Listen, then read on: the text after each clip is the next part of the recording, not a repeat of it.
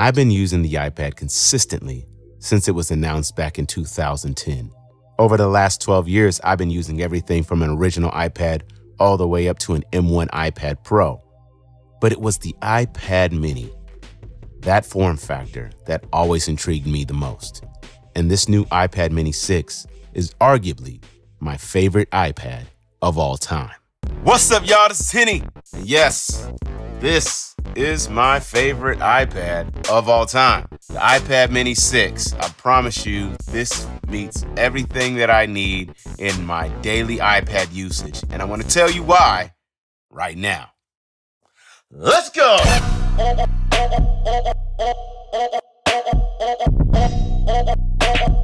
The business. So yep, this is my iPad mini 6, 256 gigabyte variant in kind of that, that pinkish color. I forget what they call it, but I've had it for a year, and man, it's been quite the iPad to take around, use every day, and it just does everything I really want an iPad to do. Let's get into that right now. When it comes to the form factor, this is arguably the biggest reason it's one of my favorite iPads of all time.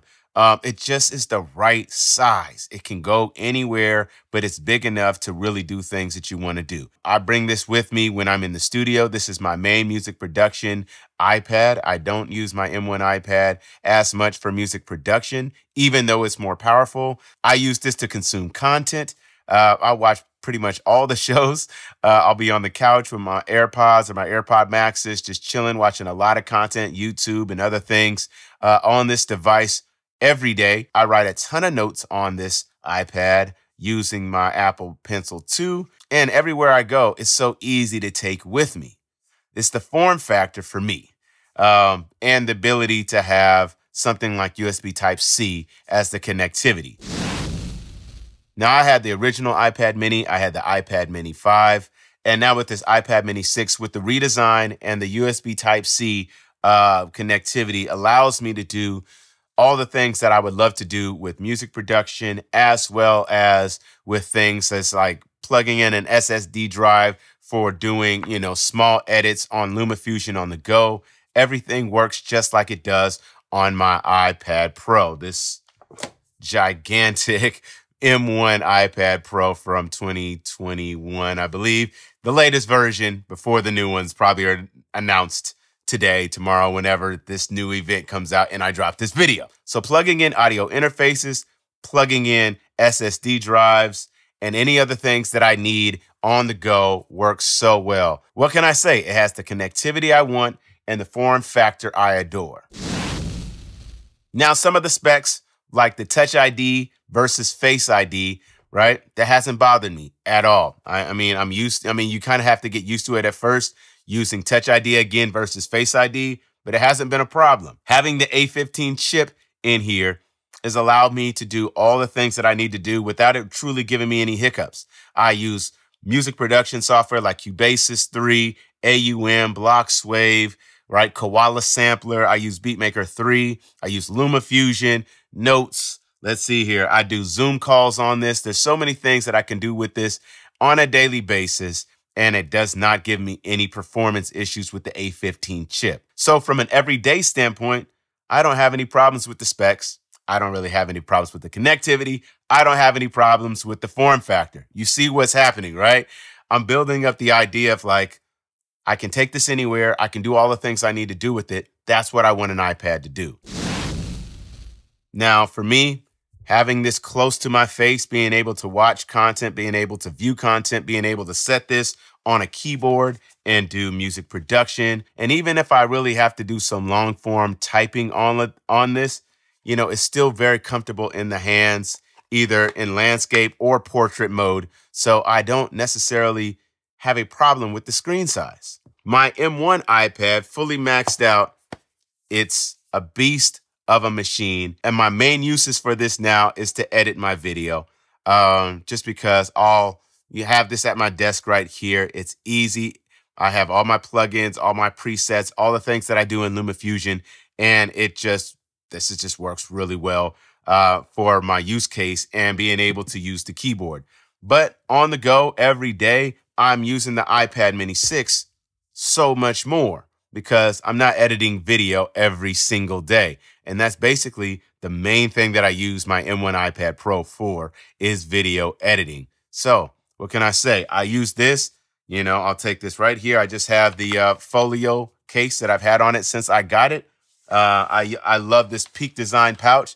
I'll be talking about, my everyday carry bag in a future video, but it can easily fit in here along with, a camera, my keys, wallet, AirPods, and I'm on the go. Of course, my mask and hand sanitizer, all of those things.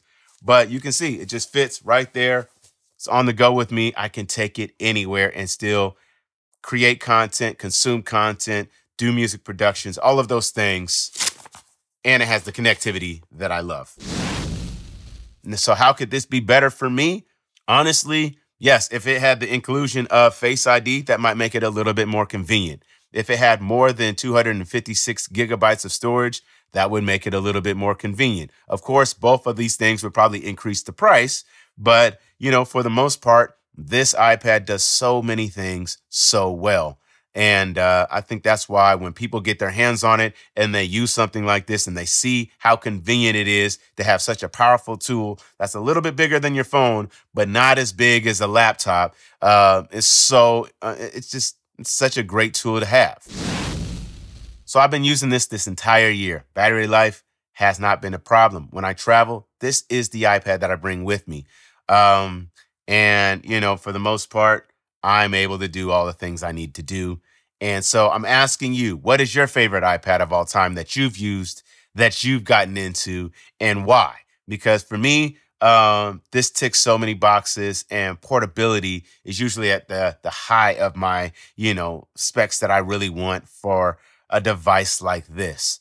And, hey, for whatever it's worth, the iPad Pros are still amazing devices. But like I've said before, they are so powerful, but the apps haven't been as powerful to balance that powerful device. And so if I can run all the apps that I need to run on a device like this with no hiccup, why not just take this? It's more portable and it's easier to carry.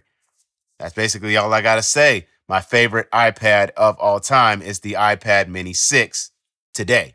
Somebody could come out tomorrow and blow my mind and be like, yo, I got to try that. But I've tried everything from the original iPad all the way up to the latest M1s to now this iPad mini 6.